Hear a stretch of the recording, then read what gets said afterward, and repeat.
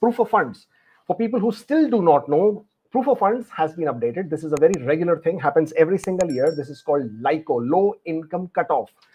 6 months of annual low income cutoff is what you are referring to as proof of funds. This is the amount of funds you are expected to show for your express entry applications. Everything else stays normal, but what has happened is usually the LICO amount would go up by, proof of funds requirement would go up by a few $100s, 200, 300, 400.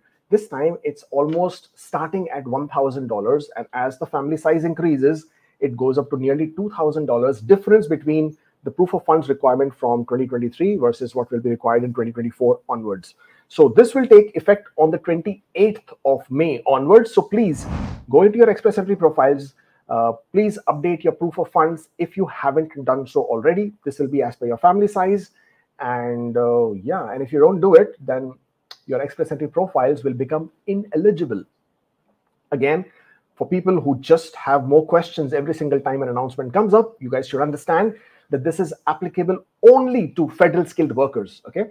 If you are Canadian Experience class, you do not need proof of funds. If you are that lucky bloke who has an LMIA, you do not need proof of funds. If you are another lucky bloke who also has an arranged job offer, which basically means you are an LMIA exempt work permit in Canada, completing 1 year of work experience, then you also have arranged employment if you have that clause which says this job offer is valid for 1 year or more after you get your PR. But then since you already completed your 1 year of work experience in Canada, you're CAC. So you guys do not need to show any proof of funds.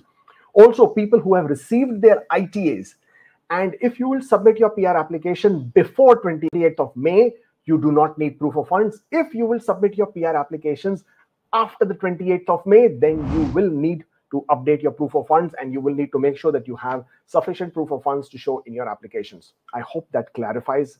There can be no confusion. And of course, as usual, if the documents required for your proof of funds is a letter from the bank which says this is your available funds, this is the account details. If the bank is not going to give you the average monthly balance for 6 months, then you need to provide 6 months bank statements.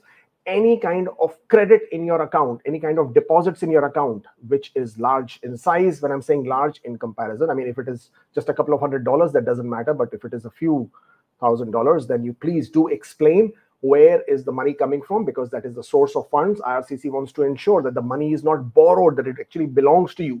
That is the reason why gift deeds work pretty well here, because that money is yours being gifted to you, so it works. But other than that, nothing else has changed as far as proof of fund is concerned. You have seen plenty of my previous videos. You would know what exactly that is all about. Thank you so much for joining in.